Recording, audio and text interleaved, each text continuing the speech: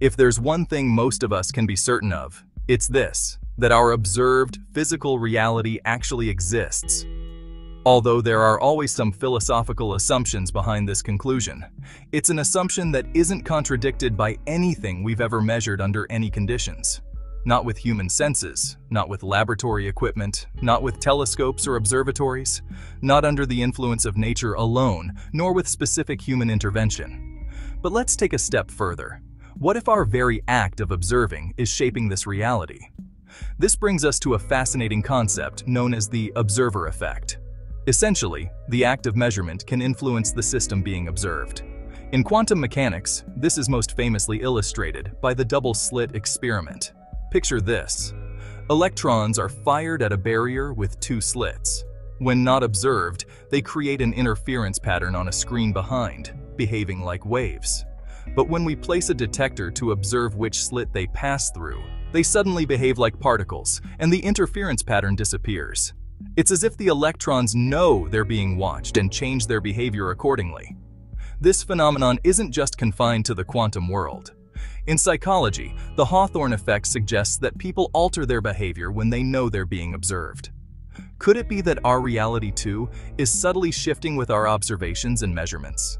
Put simply, the big idea is that reality exists, and it exists in a fashion that's independent of anyone or anything that monitors or observes reality. Particles have masses, charges, and other intrinsic properties that don't change, regardless of who measures it, where they are, how fast they're moving, which property gets measured, or by what means the measurement is acquired.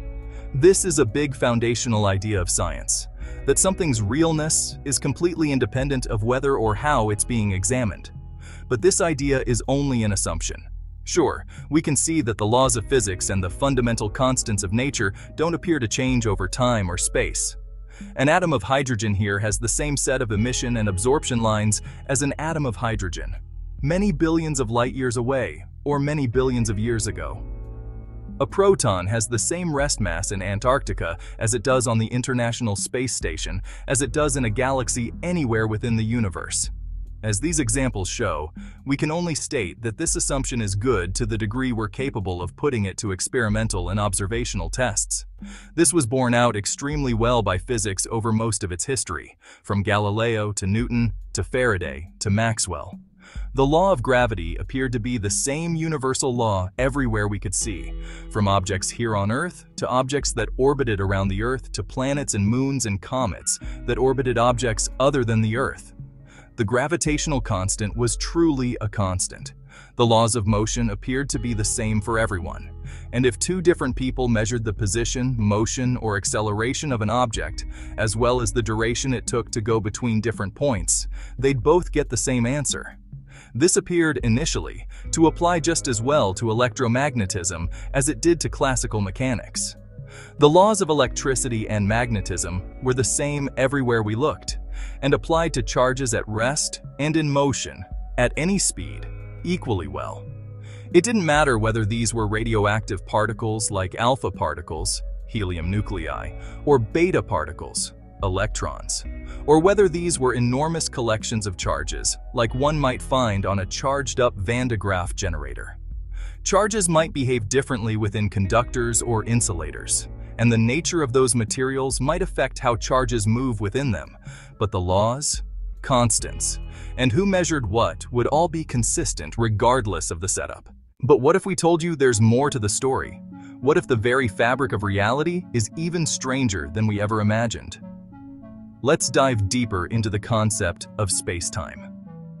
The warping of spacetime means that the shortest path between 2 points isn't always a straight line. Sometimes it's a curve. In extreme environments, like near a black hole, spacetime can be stretched to its limits.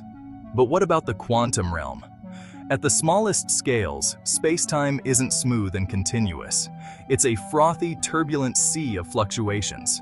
This quantum foam suggests that spacetime itself might be composed of discrete units, much like pixels on a screen. Could these quantum fluctuations be the building blocks of reality? And then there's the idea of parallel universes. Some theories propose that our universe is just one of many, each with its own version of space-time.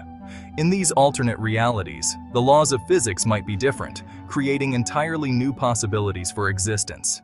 In the quantum realm, things get even more counterintuitive. The outcome of an experiment or observation depends on your method of making that observation or measurement, and on whether you make one at all. Consider, for example, the famed two-slit experiment. Imagine throwing a large number of small objects through a barrier with two slits carved into it. You'd expect to see those objects collect against the wall behind the barrier in two piles, one corresponding to the slit on the left and one to the slit on the right. This is precisely what happens in the macroscopic world, whether you use balls, pebbles, or living organisms. But if you use quantum particles, like electrons or photons, you don't get two piles. Instead, you get a wave-like interference pattern.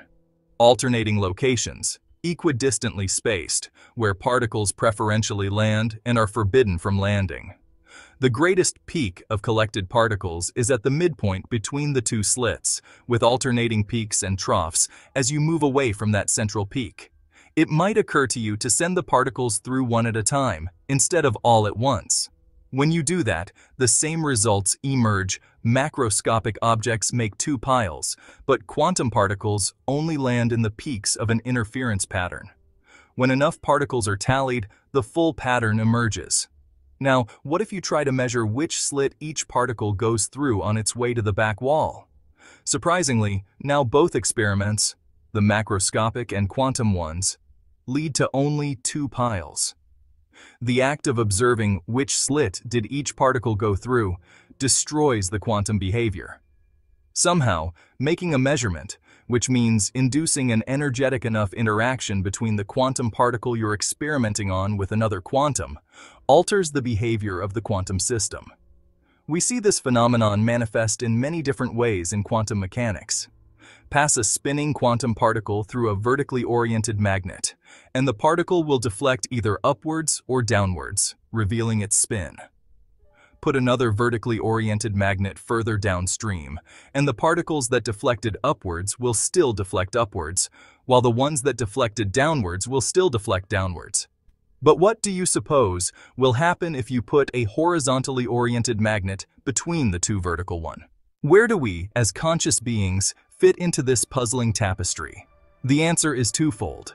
The horizontal magnet splits the beam of particles in two, with one set of particles deflecting leftwards and the deflecting rightwards. But now, regardless of which sets of particles you choose to pass through the next vertical magnet, they once again split into upwards and downwards trajectories. In other words, making a horizontal measurement, or observation, destroys the vertical information about the spin orientation of these particles. Does this mean that there is no such thing as objective reality? Not necessarily. There could be an underlying reality that exists whether we measure it or not. And our measurements and observations are just a crude, insufficient way to reveal the full, true character of what our objective reality actually is. Many people believe that this will someday be shown to be the case.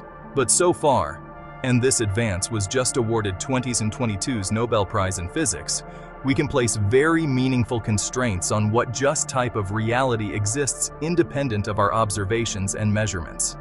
To the best that we can tell, the real outcomes that arise in the universe cannot be divorced from who is measuring them and how. It isn't the job of science, contrary to popular belief, to explain the universe that we inhabit. Instead, science's goal is to accurately describe the universe that we inhabit, and in that, it's been remarkably successful.